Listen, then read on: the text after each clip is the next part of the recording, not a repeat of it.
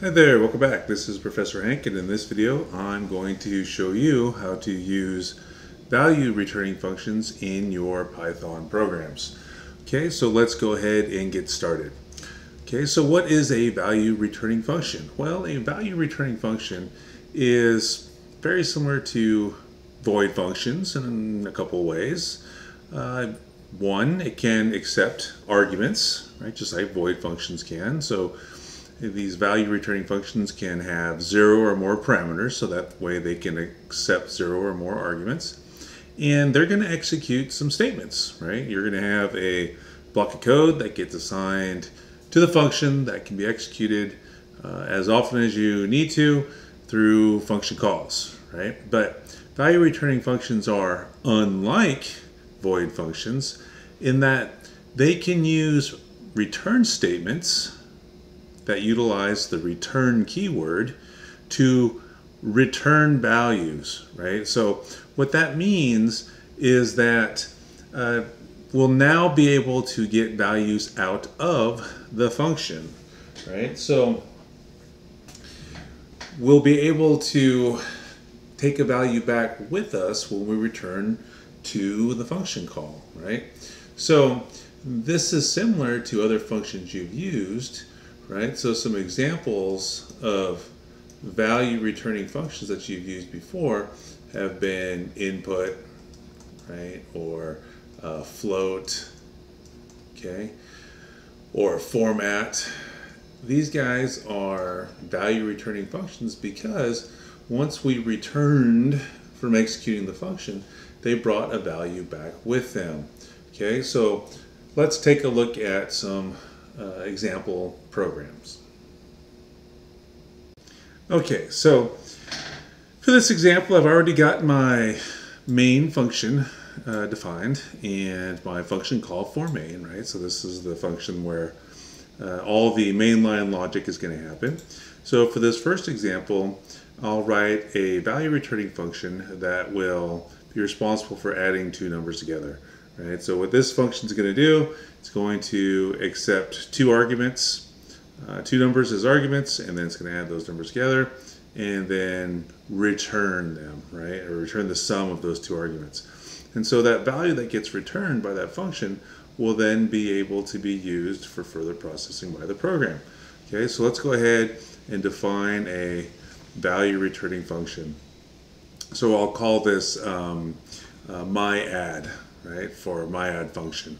Okay, and I'm going to have a parameter list that's going to have two parameters because I'm going to be adding two numbers together. Right, and then inside of the function, I'll have a local variable named sum, which is going to be responsible for adding the values together. And then I'll introduce this new keyword return, right, and I'll add to that statement, that return statement, the variable sum, right? So what's going to happen is that two numbers are going to go into this function, are going to enter this function, and then the sum is going to leave the function. So now we'll go down into our main and we'll have a function call for myAdd, right? So let's say that I'm going to hard code in a couple of numbers here, 5 and 2, okay? So 5 and 2, going to happen, and what we can now do is we can assign this function to some other variable, right? And I'll call this other variable, I don't know, result, okay? And so what's going to happen is that when I run this program, the myAdd function is going to get called, and then the 5 and the 2 are going to get copied into A and B, respectively, and then A and B are going to get added together, which now contain a copy of 5 and 2, so that's going to be 7. That's going to be assigned to sum, and then we're going to return the sum. So when we return back to the function call, right, it's as if the function call got replaced by the value that was returned. So what that means is that that 7's then going to end up inside of the result variable, right? So it's as if myAdd got replaced by the result, right, which was sum that we returned from the myAdd function. So that's going to have 7 in this case, okay? And so then we can print that result.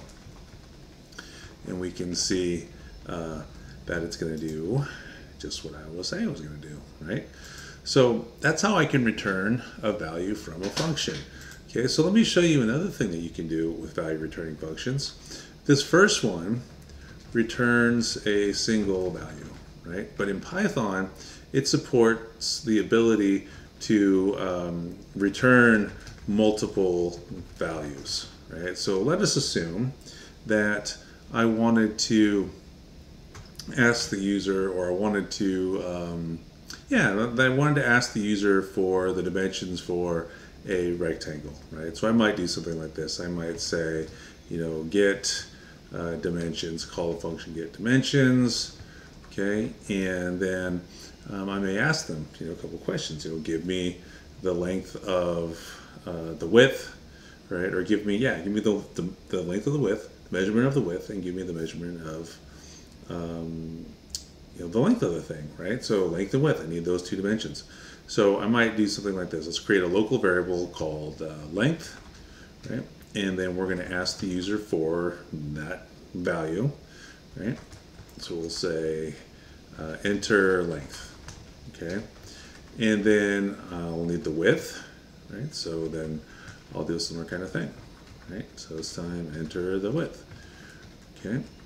And then once I've done that, I've got the length and the width, and so I'll go ahead and I'll return the length and the width, right? So you can return multiple values with a return statement in Python. Other languages, C-based languages, for example, don't let you do that. You're only allowed to return a single value. Python, separate them with commas, which you want to return, not a problem. So now when I go to make this function call, right, I could do something that looks like this, right? So back in main, I'll have a variable called len, and I'll have a variable called width, right? Or wid.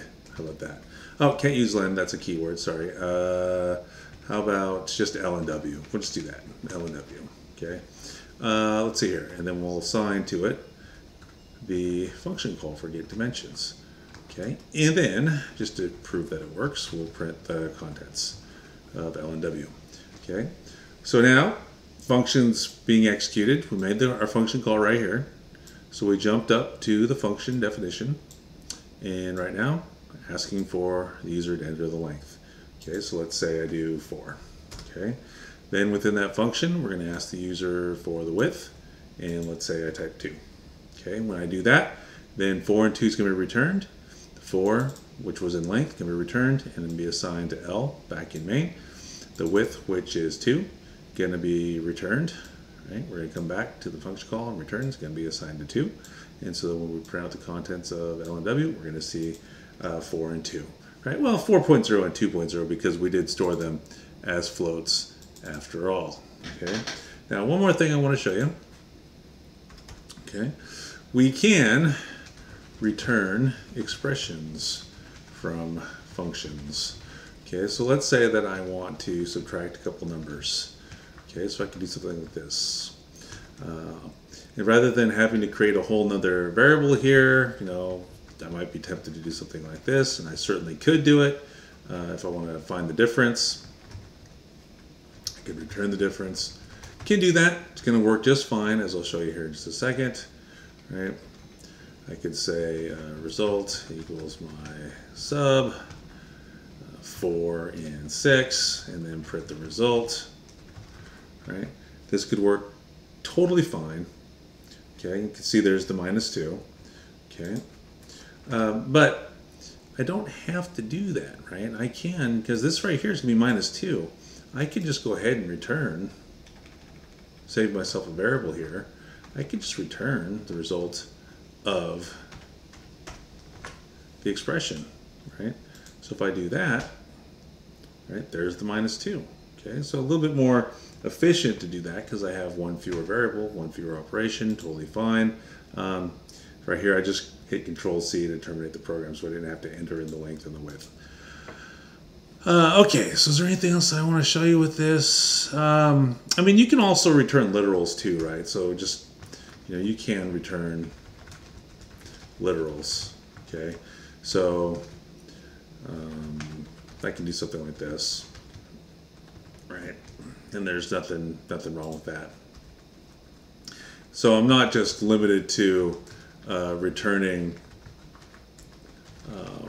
expressions or variables, right? Literals are fair game too. Let me go ahead and run this, and you can see there's me returning the -1 from the function. Okay. All right, great. I think that's everything that I want to show you for this video. So what did we talk about? Talked about value returning functions, kind of give you the highlights of the differences between a value returning function and a void function, and went through and showed you multiple examples of creating value returning functions. And I've got a value returning function that returns a single variable. I've got one that returns a expression. I've got one that returns a literal, and I even have a value returning function that can return multiple values. Okay, and showed you how to use those in a simple, stupid little program. Okay, so that's going to bring this video to a close. If you felt that the video was useful, please consider giving the video a thumbs up, and if you thought that the video sucked, well, then you've got that thumbs down button as an option as well. If you'd like to see more videos, if you're interested in more content from the channel, feel free to hit that subscribe button. And as usual, if you're a student of mine and you have further questions, feel free to drop me an email or to stop by my office hours. Okay, thanks for watching, and we'll see you next time.